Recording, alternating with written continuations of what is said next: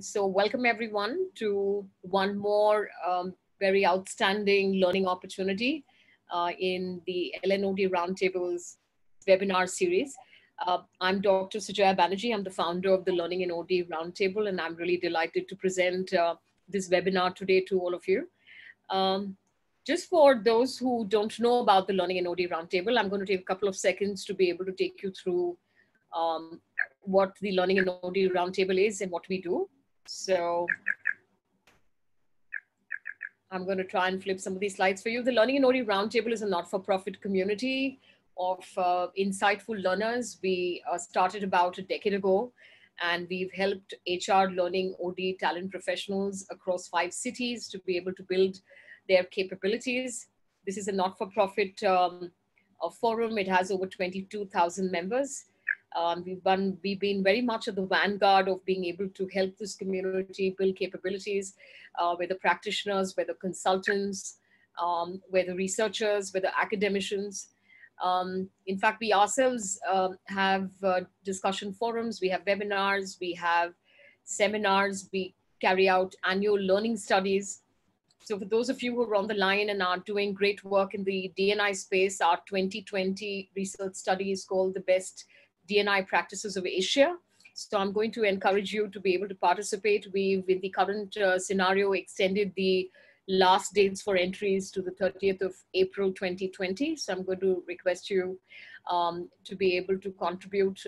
We've got Prudel and we've got Tessin from the forum, and we've also got some of the other consultants who can help you to be able to fill out your entries. So please encourage more people to be able to participate also on our research studies. This is a great time to be able to fill out your entries and put forth the quality of the great work that you do that the rest of the community can learn from. I'm going to try and move forward to be able to share about our governing council members. We've got some really outstanding people who are the wind below our wings, so to speak. You would recognize a lot of these names: Akhil Basrai, Adil Malia, Srinivas Venkatram, Manu Vadva of Sony Entertainment, Dr. Prince Augustine of Mahindra, Rajesh Kamath of Chanakya Consulting, and Rajeshwar Upadhyaya, who's going to be our speaker today. So we're really excited with the people who are behind being able to put this forum together. We actually offer our masterclasses and discussions and debates and seminars across 5 cities. So watch out for what's coming up in your city when we are outside of this break. We have lots of options for membership. So those of you who like the quality of work that we are actually delivering, just a quick housekeeping piece. If any of you, can you please make sure you all muted? Can you all please mute? I think someone.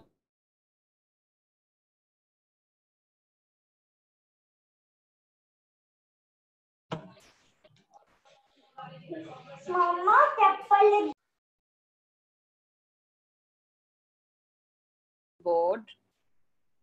Are you being able to hear me? I think, is everyone able to hear? Suneet is the, I hope you've unmuted me, because I think we got everyone muted because of that noisy. Yes, I'm able to hear actually at Lucknow. Okay, can you please everyone mute your, because you can have noise coming in from your end. And as I see, we have, you know, over 120 participants on this call, so it'll be difficult for us to manage the noise. So if you can just all recheck that you're all on mute. Just a bit about our memberships. We've got both individual and corporate memberships. The corporate memberships are for 10 at a time, and these are interchangeable numbers. They're at very nominal rates, and you get very many paid learning events from our academy and what have you at a very, very attractive rate. So I'll contact Prudel and Tessin to know more about these memberships at the end of the call. So I think with that, I want to tell you about the forthcoming webinars besides the one we have today. We've got Prithvi Shegil, and he's up tomorrow. We've got Hariharan talking about challenging times and what we can learn from the pestle impact of COVID-19. This one's another not to miss, and recommend strongly that you get on to be able to hear him. We have Adil Malia talk about leadership traits and the adversity moments. We've got Rajesh Kumar, who's going to be who's going to be talking to us about Rajesh Kumar, who's going to be talking to us about personal branding and reinventing yourself in turbulent times. And then much later in the month of April, we've got Huilo Toscani, who's going to talk to you about EQ and how it can help us in these very adverse and changing times. I'm going to flip forward. So please register for these. These are free webinars. I can tell you these are outstanding speakers. Getting to hear them for free from home is unbelievable opportunity. So please avail of the opportunity to be able to listen to these very outstanding thought leaders. Today's talk, and I know there was a lot of interest with this, and many of you here from the numbers that have registered, have possibly already heard Professor Upadhyaya before. But even for the ones who are coming in on board, the conversation today is around wisdom, tradition, and life lessons for just now. So I'm going to repeat that: wisdom, traditions, and life lessons for just now. I mean, what can be more powerful than what it is that we're all experiencing in terms of unprecedented times? I do consulting for various organizations through Capstone Consulting, and I can tell you that a lot of organizations were still scratching their head, figuring what VUCA, what's changed so dramatically, especially for the ones who've been tenured and with the same organization. There was still a degree of doubt on what are we really talking about: unprecedented change and turbulence and business turbulence and very different times. And I think that because it's all been happening around us, for a lot of us, we failed to be able to connect the dots, to be able to spot what has changed so dramatically. It's kind of taken us in completely, whether it's technology, whether it's changing markets, whether it was the financial meltdown. There's just been one unprecedented change after another. And then we've been talking about disaster management, and we've been talking about pandemics, and we've been talking about business continuity for a long time. And suddenly all of this has become a reality for all the organizations. I think all the organizations that have been resisting technology for a very long time have suddenly woken up to the joys of technology, the productivity you can get through virtual working, the whole concept of work from home, which seemed impossible, especially for leaders who still sort of maintain industrial era mindsets, especially in the way in which they believe they can get employees to be productive. So especially in these turbulent, adverse times, what else can you reach out to but wisdom, tradition? What else can you count on but insights, deep insights, and life lessons to be able to make meaning, to be able to ask significant questions, to be able to challenge old thinking? And so we thought this was such a powerful topic to present to you, especially in these times. And I'm really delighted that you have somebody as knowledgeable and as erudite as Professor Rajeshwar Upadhyaya doing this webinar for us today.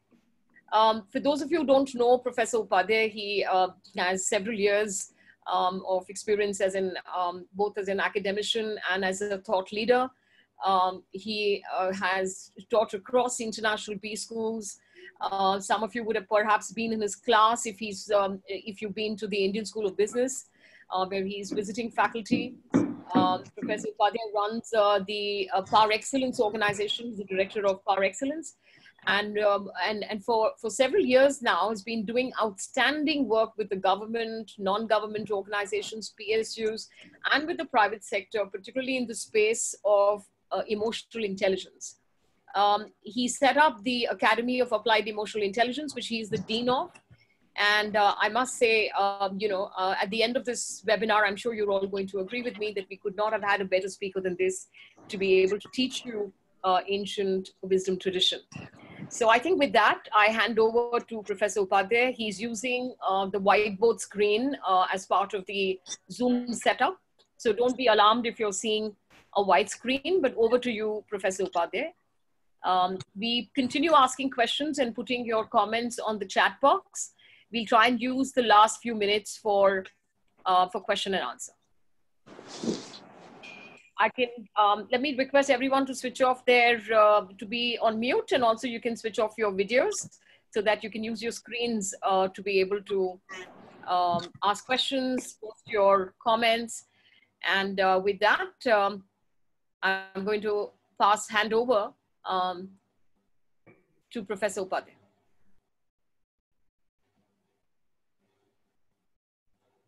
Thank you, Sujaya, for your kind and wonderful introduction. And welcome to this today. Our webinar will last for about an hour. And I want us to enjoy this entire 1 hour, largely because it has to do with wisdom traditions. And as you know, in the ancient days, all the learnings were communicated through stories, parables, fables, and the like. So I will begin my session by narrating quite a few stories for you. And each of the stories will have their own reflection value for us. And they will have reflection value at different levels. First of all, depending on where you yourself are psychologically and spiritually located, it will make that meaning to you specifically while making a generic, consistent meaning. And I will use the whiteboard. I want to put down some thoughts and ideas that I have constructed around the wisdom traditions. I have tried to keep this session as close to a practical application as possible. Although I believe that practical application can be a really good quality if one is theoretically robust and philosophically integrated. So let me begin to tap into some of the popular narratives, mythic narratives of the Romans, Greeks, and of course, ancient India, Hindus, Buddhists, and Jains. If you are to start the story of civilization, it has to start with the story of Prometheus. Prometheus was a Greek titan who kind of did not really like the Greek gods, had a soft corner for human beings. He had a soft corner for human beings who were wallowing in the dark for thousands and thousands of years. Zeus, the top god, had told Prometheus and everybody else that nobody should give fire to man. If you give fire to man, man's civilizational journey will start and he will begin to become equal to the gods. The flip side of becoming equal to the gods is also have the negative of what, or the opposite of whatever the gods and godly is. Prometheus did not listen to Zeus. He secretly stole fire from the gods and gave it to man, thus starting the wheel of civilization, culminating in the reality of today. And one of the realities of today, there are many beautiful realities. One of the realities of today is the coronavirus. But there are many beautiful realities as well. And while the coronavirus seems like an antithesis of something, given the Hegelian dialectics, thesis and antithesis must collide. The purpose of the antithesis is to challenge our operating assumption, be included in the next level of thesis called the synthesis, bringing about wisdom for the civilization itself. When Prometheus brought the fire to man, and the gods discovered that he had done so, his punishment was very harsh. He was imprisoned by Zeus. He was imprisoned on a very huge rock. His arms and legs were tied, and he was supposed to be there forever. Every evening, a falcon would fly to him, rip his stomach open, and start eating his liver, and eat the liver in its completion. And at the end of that, would fly away. This horrifyingly painful event was to happen again and again because through the night the wound would heal, and the next day there would be, the falcon would return again, which means Prometheus's punishment is eternal pain, anguish, and imprisonment. The Western world saw the start of civilization, at least in its mythic narratives, as something that was evil. If you're familiar with the story of Adam, God had asked Adam not to eat from the fruit of knowledge because knowledge brings with it many corollaries that are unpalatable and unacceptable, at least to the God's worldview. But Adam seems to have transgressed. At least in the biblical narrative, it is not Adam who first ate that fruit of knowledge. People say it's an apple. We don't know whether it was an apple. It is just mentioned as fruit of knowledge. And it seemed that Satan tempted Eve to take a bite of that fruit, which she did. And then she rushed to Adam saying that, Adam, if you eat this fruit of knowledge, you will become as powerful as God. Adam was dismayed, but he had no option because he loved Eve to be condemned with her. And he took a bite. And when he took a bite, with knowledge came the knowledge of shame and guilt. With shame and guilt, you cannot belong to paradise. And they were expelled from paradise forever. And God's curse is a lasting curse on man for his disobedience. Disobedience for not maintaining his innocence, for wandering into knowledge that would have contemptual implications. And that very simply was God's curse, that when you were in this garden, you could eat your fill anytime as much you wanted. Now you shall eat bread from the sweat of thy brow, and at the end of your wretched days, dust thou art, and to dust thou shalt return. If you look at the Apple logo, the logo of the Apple, the computer manufacturing company, as Steve Jobs' philosophy is saying that any limit that you set to us, we will transgress. Everything you say can't be done and should not be done, we will do that very thing. And therefore, the logo actually is a bitten apple, which is a very powerful resonance with the biblical myth. Then, of course, there is the story of Narcissus. Narcissus was a very, very handsome person.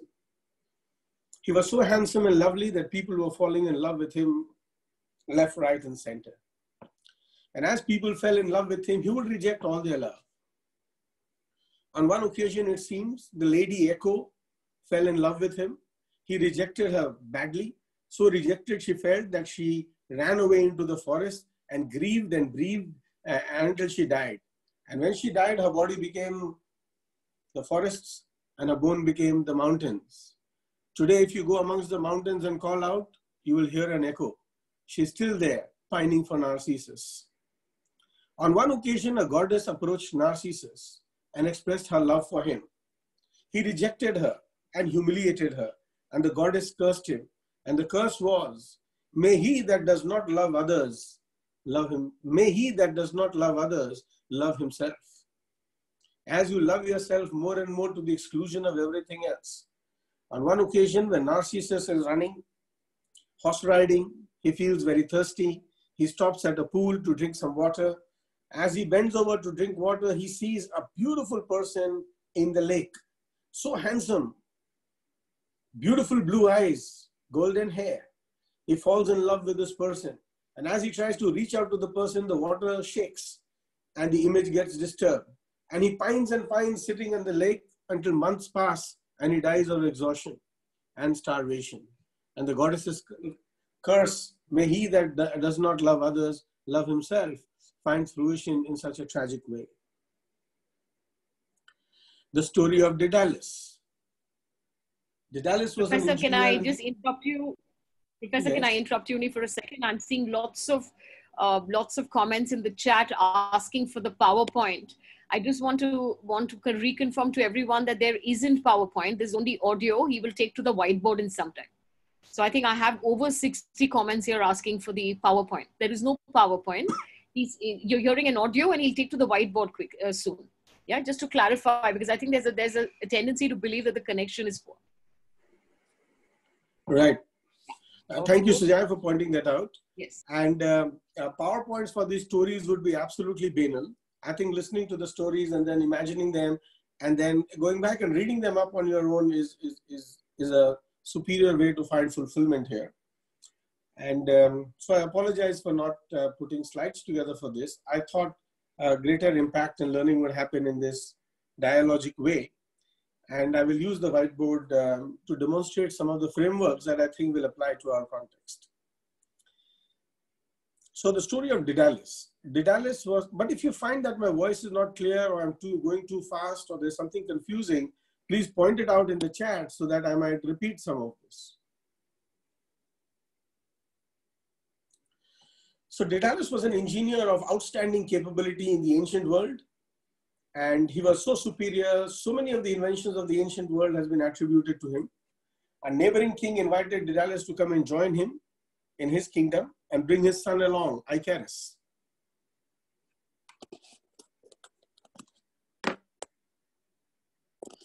And so Icarus and Daedalus went to the neighboring kingdom to live there. And things were going very well. People were liking what they were seeing and what Daedalus was doing. Daedalus was loving it as well. But a strange event happened. The queen of that, there are some people who can't hear. Is there something I can do? Sunit? Professor, it's okay. Don't bother yourself with the chat box. You continue. We'll manage that. All right. So just continue. It's absolutely fine. We can hear you. There isn't a PowerPoint. We've clarified that. Please carry on.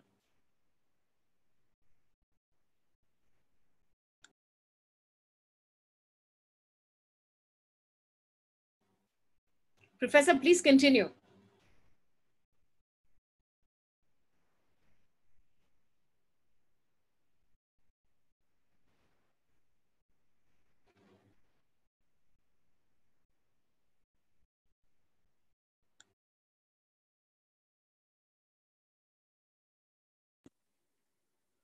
So Daedalus was enjoying himself in this particular kingdom when the queen of that kingdom had a particular desire. And the desire involved fornicating with a bull. In some variations of the narrative, fornicating with a horse. But let's stay with the bull. And when the queen approached Daedalus saying that, Daedalus, I have this secret desire. Is it possible for you to create the semblance of a male bull? I will hide inside so that the real bull will feel tempted. Sorry, create the semblance of a female bull so that I will hide inside and the male bull will feel tempted to come. Daedalus was very hesitant and confused and stressed, but he finally agreed to what the queen wanted. The event happened. And many months later, a child was born to the queen who was half man and half bull. When the king realized what had happened, he kind of summoned Daedalus and exiled him and his son to the middle of a tall tower, in the middle of an island, in the middle of an ocean, to forever be imprisoned and alone and die in solitude, solitary confinement. And Daedalus thought that this was terrible. And as months passed, he felt that this is terrible. What can one do? What can one do? How does one get away from this? But Daedalus made some observations. He saw how birds would fly in the sky. And he studied the aerodynamics. He studied all the other details that an engineer's eye would see. And he managed to create for himself and his son a pair of wings. And these wings would help him fly away. And as he put the wings on himself and his son, he said, son, these wings have been put together by a bird's feathers and they are sealed together by wax. I want you to fly away with me. But listen, don't fly too high. If you fly too high, you will approximate the sun. The heat of the sun will melt your wax and you will die. And one more thing, don't fly too low. If you fly too low, the waves, the water of the sea will wet the wings and make them damp. And that will again result in your fatality. Here is the parental advice for moderation. And as they take off, Daedalus' son Icarus is unable to regulate and control his emotions. He flies higher and higher, even though his father screams and calls out to him. He flies higher and higher, and the wax melts, and Icarus falls to his fatality. Daedalus' myth and Icarus' myth itself have deep resonances for us on what comprises transgression, what comprises convenient steps being taken for a larger damage, and what comprises unbridled aspirations. There's a story of Sisyphus. Sisyphus was a Greek character who was cursed by the gods to forever roll a large boulder up a hill. And this was a punishment for something he had done. When the god of death, Thanatos, approached him saying that your time is up, come with me, Sisyphus kind of cheated him and escaped. On one other occasion, he used his wife to get out of the clutches of death. When Zeus found this out, the punishment to Sisyphus was, you shall roll up a boulder of rock up the mountain every day, and as you reach the peak, the boulder will roll down. And the next day, you have to roll it back up for the boulder to roll down again. And your punishment again is eternal. And therefore, now what you need to do is roll it up and roll it down. The only solace will be you will not remember that you had rolled this up yesterday. Now look at the myth of Sisyphus. Albert Camus wrote a novel called The Myth of Sisyphus, saying modern man and modernity is exactly like the myth of Sisyphus. We are all like Sisyphus, every day laboring again and again. All our tomorrows are unexamined repetitions of yesterday. And we are trapped into the Sisyphus dilemma. Steve Jobs, in his graduating speech to graduating students, made a comment that you can escape the Sisyphus destiny by following your heart, by following your bliss, doing what you think needs to be done, regardless of whether it is approved and applauded by others. And he said the Maha Mantra to living a non-Sisyphus life is to stay hungry and stay foolish. If you come on this side of the wisdom traditions, on the side you have the story of Trishanku. Trishanku was a king who left his kingdom, went to meditate in the forest, and on one occasion he had this deep desire to enter heaven in his mortal body. So he went to sage Vasishta and says, "Can you send me to heaven?" And sage Vasishta said, "In your mortal body you cannot be sent." Sage Vasishta refused him. Trishanku went to his children, to Vasishta's children, and said, "Your dad is not that good. Maybe you guys are better in your spiritual powers. Maybe you can send me up and I will make you famous and I will make you rich." When the sons of the Rishi saw that this was a bad, poor political game this man was playing, they cursed him. And they cursed him with all sorts of diseases, and they cursed him to wander around and then to work in a crematorium. While he worked in the crematorium for a while, on one occasion, sage Vishwamitra passed that way, and Vishwamitra told him that I can send you to heaven. And using his spiritual powers, Vishwamitra sent Trishanku to heaven. As he was about to enter the heaven, the gods pushed him out, and Vishwamitra held him in midair. And the dynamics of the two forces inverted Trishanku, and forever Trishanku is near the heaven but not in it, and he's hanging upside down. And this is his destiny for this whole yuga. Meaning Trishanku's aspirations were in excess of his abilities and deservedness. And Trishanku therefore shall remain hanging upside down for an entire yuga. The metaphorical meaning of this hanging upside down is you must relook at everything that you are doing, challenge all your operating assumptions, acquire an insight that comes from challenging all your assumptions, and then you will have acquired the ability and the deservedness to enter heaven. That's a powerful story of Trishanku. Then there's the story of Yayati. Yayati was a king, and he had 100 sons. And when he was about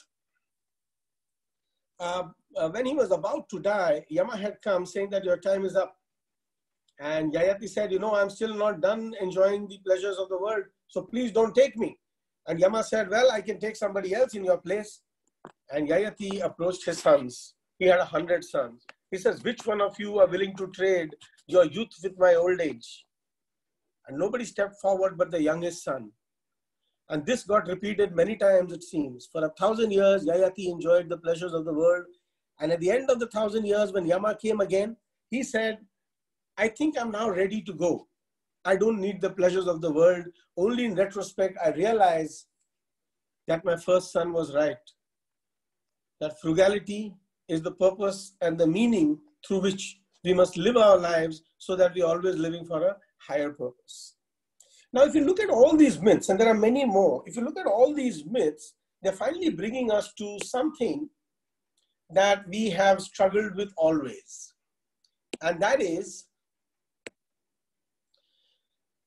the dilemma between being and having. Eric Fromm wrote a book, To Have or to Be. To have means to acquire power, to acquire knowledge, to acquire wealth, to acquire all the conveniences and comforts of the world. And to be is to add value to yourself, knowledge and wisdom and learning for yourself. And as you be, you become. The dilemma between being and having is a paramount dilemma. So if you are trapped in human having, the human being is trapped in human having that he must continuously have. If he has to have, then he has to pay for the have, and therefore he's trapped in human doing. The kind of schizophrenia we experience, a spiritual separateness from our own selves, has to do with the idea of the human being has stopped being, the human being has become human having, and therefore is trapped in human doing. And very often, the work that we do kind of pushes us in the direction of what needs to be done rather than what we desire to do deeply for our own internal spiritual satisfaction. So if I were to draw that diagrammatically, when we are born, our desire to be, being, and becoming are coincident. this is being, this is becoming. A coincidence. As we grow and become teenagers and pass through exams and engineering colleges and MBA programs, what we want to do to succeed in society and what we want to be, our own being, begin to become separate. This is the direction of separateness. Your being and becoming are being separated, and there is exhaustion. There is fatigue. As time passes, the separateness becomes so extensive that it can result in social anxiety, non-fulfillment, boredom, depression, routine.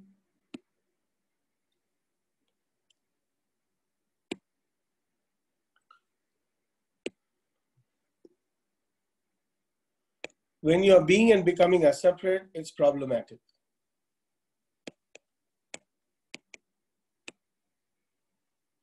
The solution to this lies in reflection, thinking, revisiting your aspirations, figuring out what is it that you want to do, what is the purpose of your life, what is the purpose of what you are pursuing, what do you really want to do, what do you want to achieve, how do you want to relate to people, how are you going to give full fruition to your own aspirations and meanings, what are you going to do?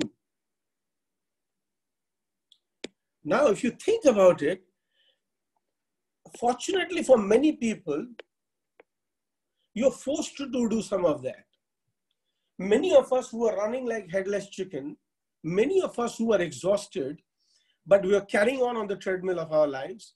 For many of us, all our tomorrows were repetitions of our yesterdays. In fact, many years in our lives have gone blank. What happened the whole of last year? What happened in the whole of 2017, 18, 2013, 14? And it could be a blur because there is not much difference. You're doing it only for the reason of having and not being, for reasons of becoming and not being. Becoming has to do with achievement, success, social applaud and approval. We so badly need to be admired by other people that can we be trapped into the dilemma of becoming, ignoring being. And this is the state at which we must now enter and ask many questions that challenge our assumptions. Ask questions on, am I skilled enough?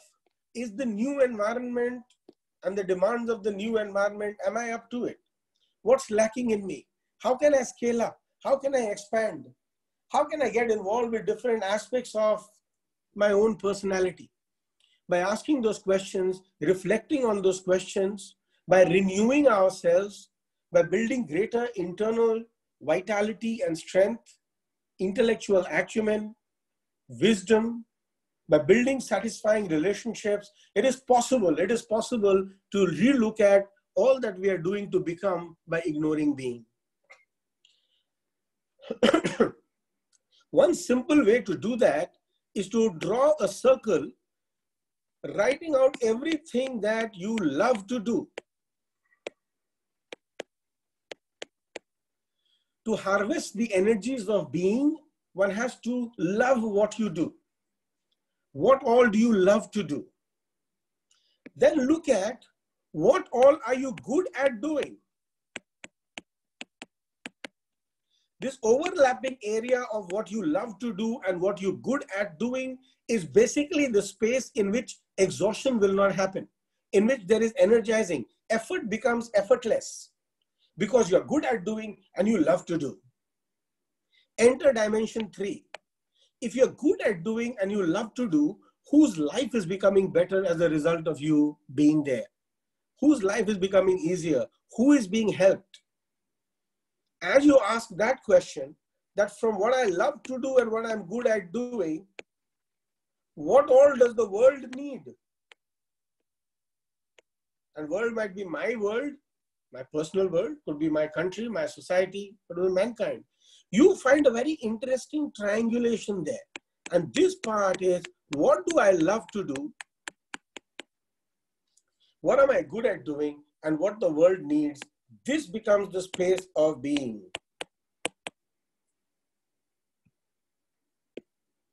As you look at the space that becomes being, let me draw that diagram again. This space, there is a book in the market which talks about this space. It's called Ikigai. Ikigai. Ikigai. What you are good at doing, what you love to do, and what the world needs. What the world needs. This is Ikigai. What does the world need? You give what the world needs, and this is sustainable. Once you're operating from this centrality, over a period of time, your diagram begins to look like being and becoming. First, being and becoming are becoming closer, and then finally, being and becoming are coincident. That means being feeds into becoming, and becoming feeds into being, and both are simultaneous. Therefore, they are reinforcing each other, and I would like to call this perpetual dynamic equilibrium. Perpetual dynamic equilibrium. At this stage, let me introduce a new idea to you. And that new idea is this whole distance. Although I've said it in just a few minutes, it might take very long. It might take months, years. And in the Hindu worldview, it might take many births. What we are saying is, when you are human doing so that you can human having, the human doing and human having, you're doing for your children, you're doing for your wife, you're doing for the society, you're doing for your boss. While you are doing, you are trapped into doing, trapped into having. When you are doing and having, you are trapped in that space. To break out of that space, not to ignore yourself, not dharma. What you are doing is dharma. What you need to do is swadharma, which means at the heart of that is you. You cannot function and grow in spiritual wisdom or in wisdom per se. You cannot encourage your own ikigai if you have not, first of all, participated in self-care, self-focus,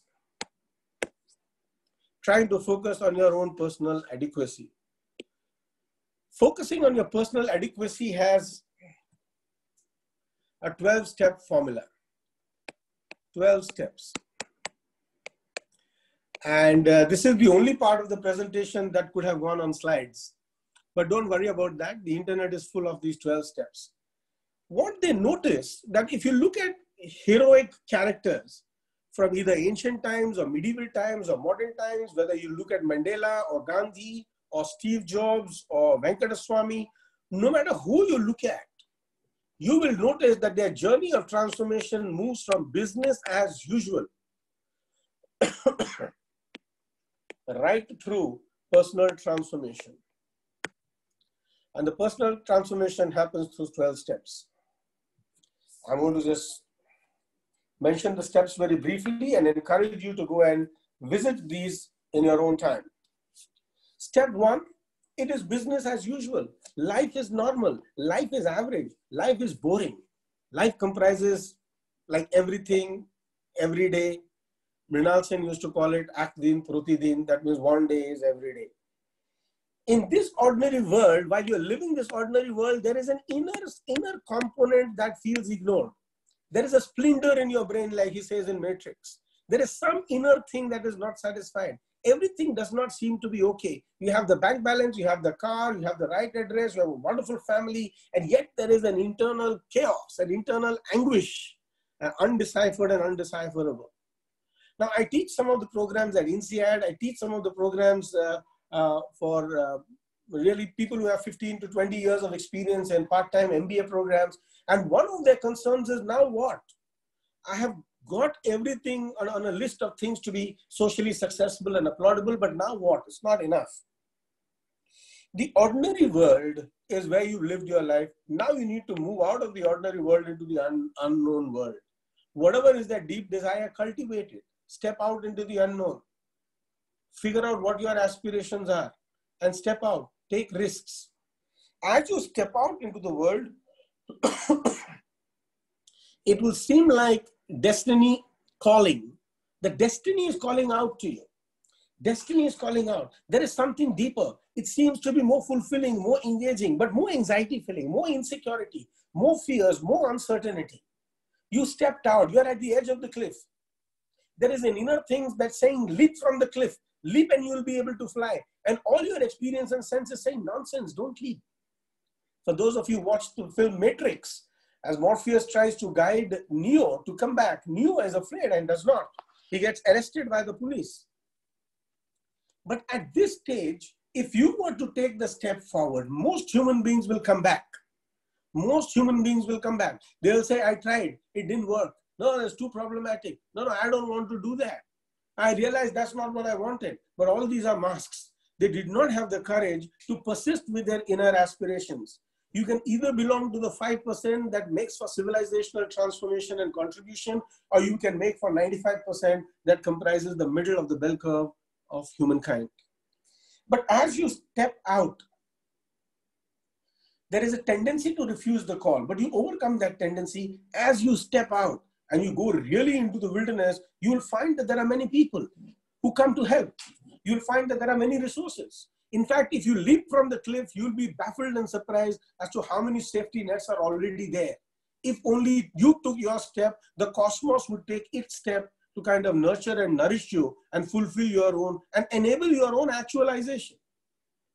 This is the journey of self-actualization, not the journey of compliance, not the journey of organizational life.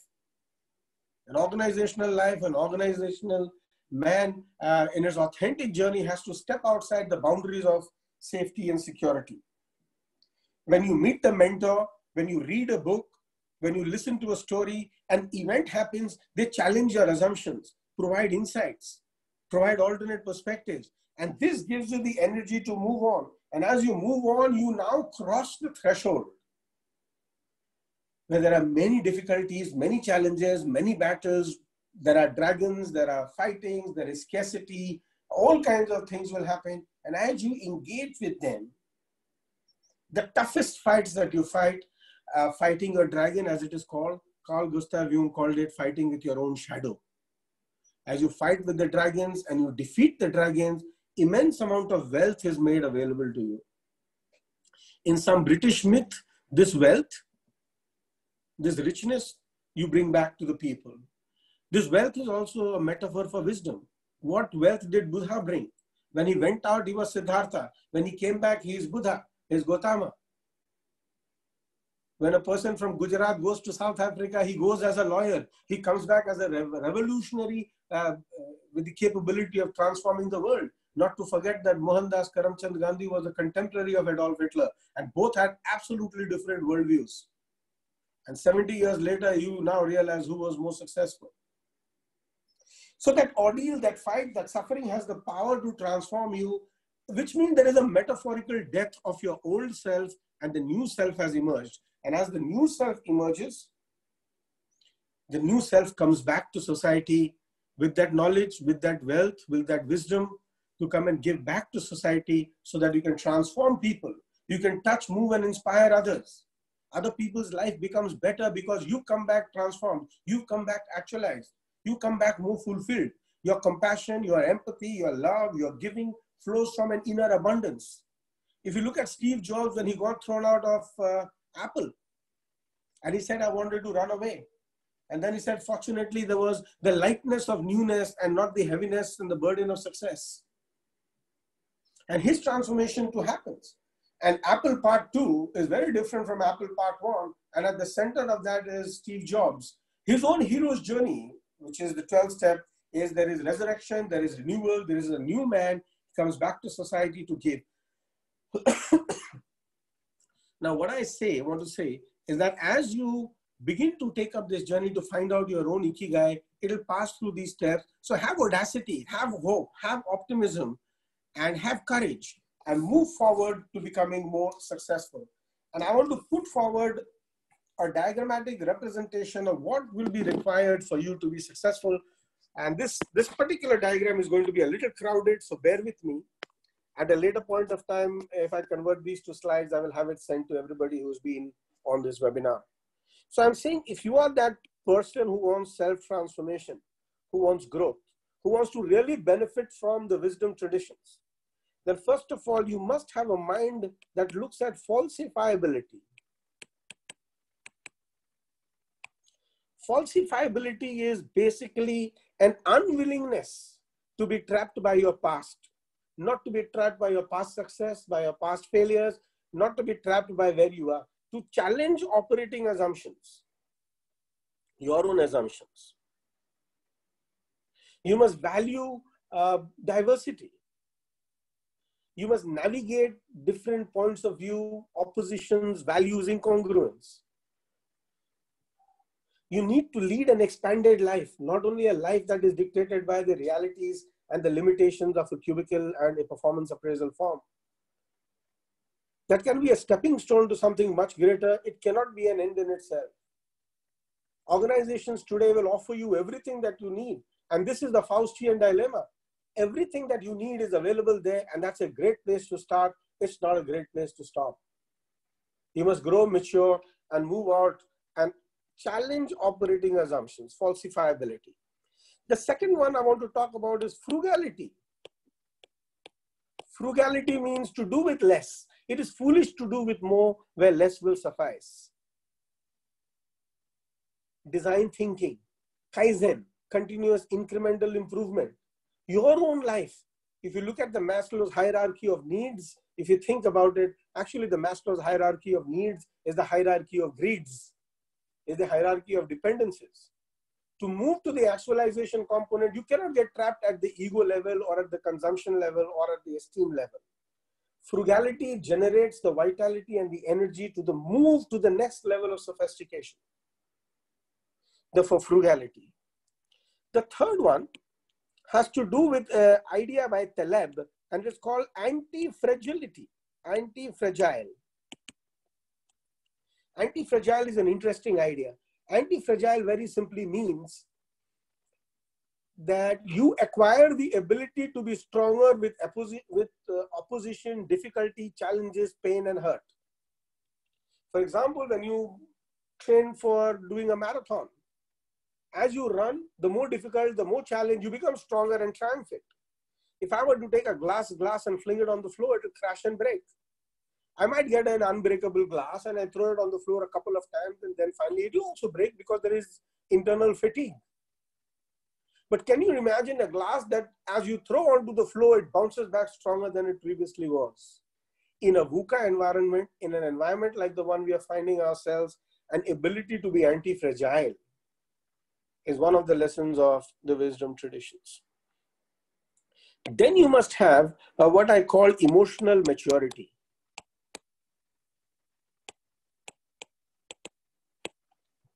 So falsifiability, frugality, anti-fragility, emotional maturity. But while these are the main pillars, there are some sub-pillars that I would like to look at. Between falsifiability and frugality, there is need to acquire greater knowledge, greater understanding. And what you need to look at here is learning agility. Learning agility, which looks at enhancing your self-awareness, which looks at mental agility, people agility, change agility, results agility, which means if you're going to challenge your operating assumptions and reject them in favor of better set of assumptions, the better set of assumptions will emerge from being able to learn in an agile manner. Between frugality and anti-frugality and anti-fragility, I want to put the idea not of learning agility, but emotional agility.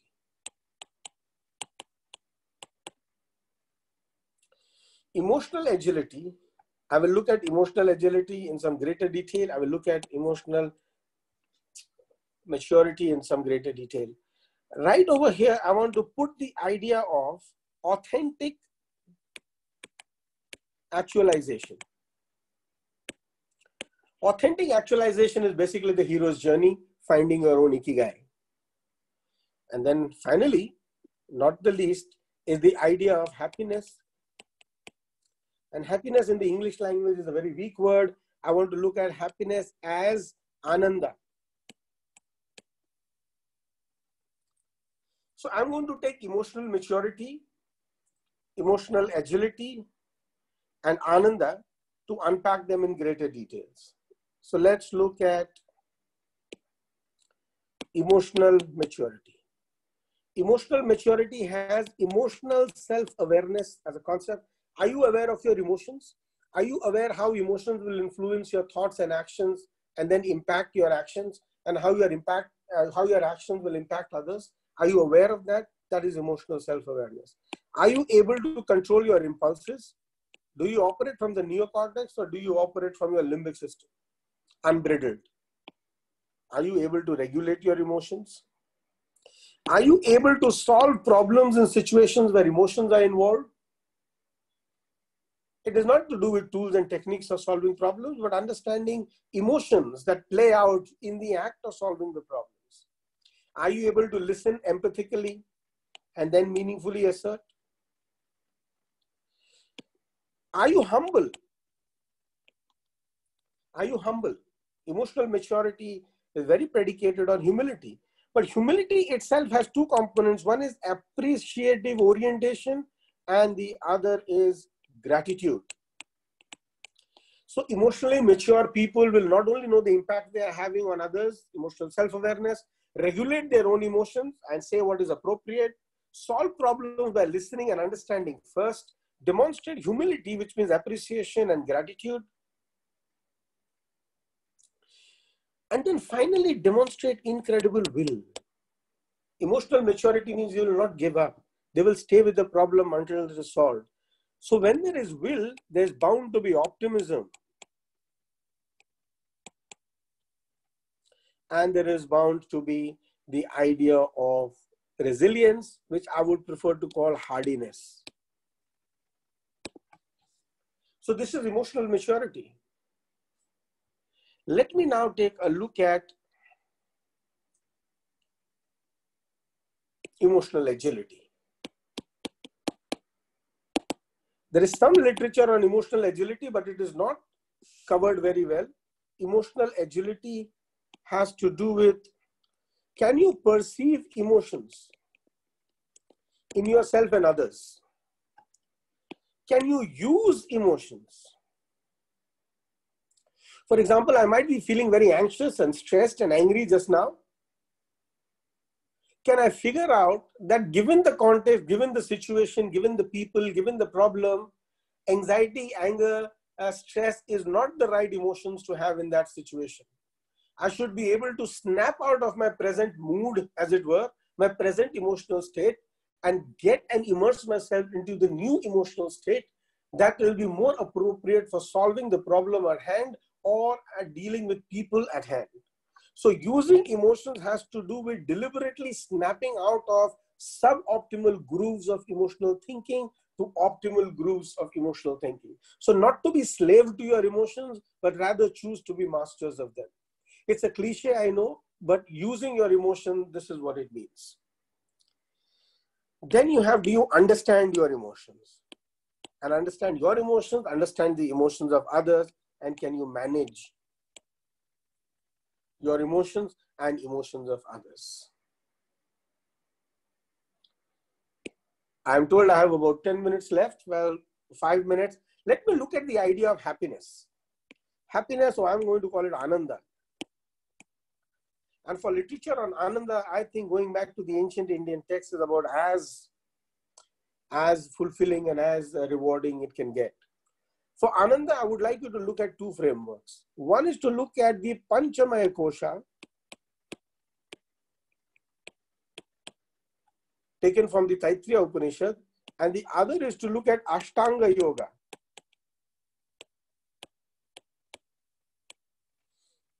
Of Patanjali. Panchamaya Kosha says your body is made up of food, Annamaya Kosha. Annamaya Kosha is the basic physical body, the food that you eat, the exercises that you do, the disciplines that you have is Annamaya Kosha. The next one is Pranamaya Kosha. The Pranamaya Kosha makes the Annamaya Kosha alive, therefore the need to do pranayama and keep yourself oxygenated. The third one is the Manomaya Kosha. Mano is the emotional sheath, the emotional disturbances. Therefore there is need for emotional stability, emotional maturity. Emotional stability and emotional maturity is the domain of Manomaya Kosha. And then there is Vijnanamaya Kosha. Vijnanamaya Kosha basically means operating from your ikigai. Operating from what you love to do, what are you good at doing, and you are serving the world. There is a greater purpose to your life. When you wake up in the morning, there are other people's life will be fulfilled because you are about to do something. That's the Vijnanamaya Kosha. When all of these koshas are in alignment, what you will experience is Ananda, Anandamaya Kosha. While this is the framework for reaching Ananda, the technology for reaching Ananda is Ashtanga Yoga of Patanjali, which is Yama, Niyama, Asana, Pranayama, Pratyahara, Dharana, Dhyana, Samadhi. Samadhi very simply means being in a state of emotional balance, being in a state of emotional stability, what the Bhagavad Gita calls Sthita Prajna, and aligns with Anandamaya Kosha. This one is the framework where you must approach your personal transformation at a physical level, at an energy level, at an emotional level, at an Ikigai purpose level, so that you can reach Ananda. And the technology for doing that is right here, Patanjali's Ashtanga Yoga, and this is the technology for driving happiness. So Anandamaya Kosha, while there is a lot of literature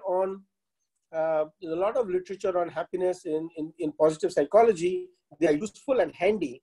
But right at the bottom, the most enriching one that I have found are the ones that I have just mentioned over here. This is the right time to stop and take questions. But let me conclude by saying what we have done is looked at mythic narratives, looked at what heroic journeys are, what lessons they may have for us. And I said the lessons for us is lessons for the individual.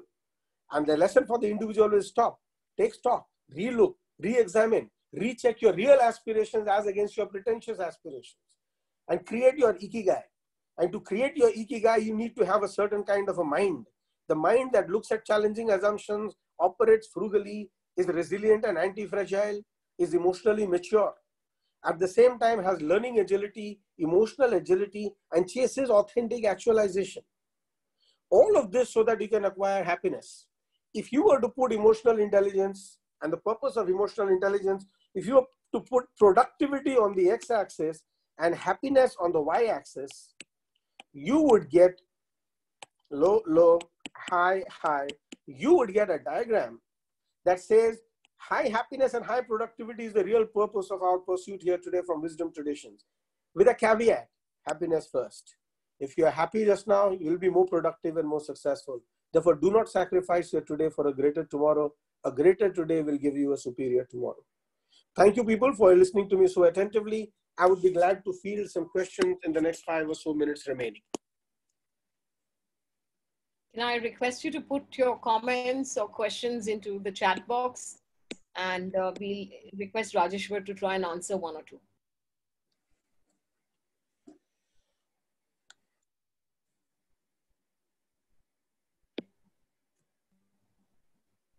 Go ahead, everyone. Anyone would like to ask questions?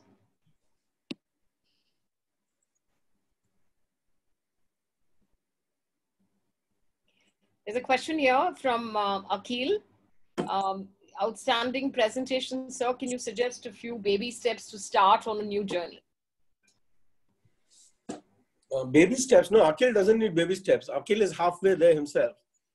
But, I think, Akhil, it's a good idea to look at that book Ikigai and then kind of personalize the application for yourself. I am very sure that you're already on your journey, on this journey quite a bit. But relook at the idea of Ikigai. And, I'll be glad to chat offline if you need to do. But Ikigai is a good place to start. Okay, there's somebody else saying, can you explain the last matrix one more time? Yes. The last matrix is I'm going to put productivity on the x-axis and happiness in the y-axis.